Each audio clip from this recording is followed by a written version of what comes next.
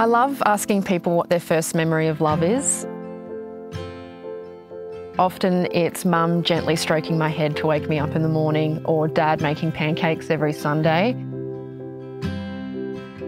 It's these rituals that I think we often try and recreate for our own families. We talk about their family, their kids, what's important to them.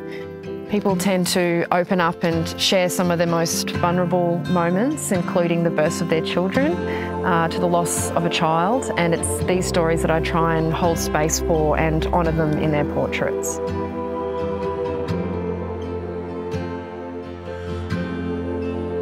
I don't pose my families. I give them small prompts which helps put them at ease and helps me to capture the kinds of images that they come to me for.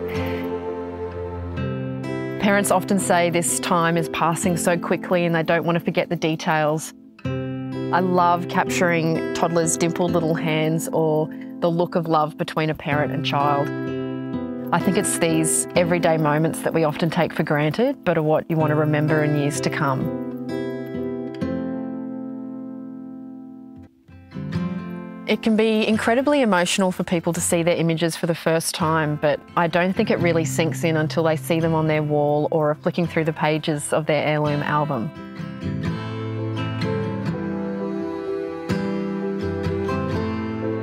So many people have said to me, "I'm just warning you, we're so awkward in front of the camera."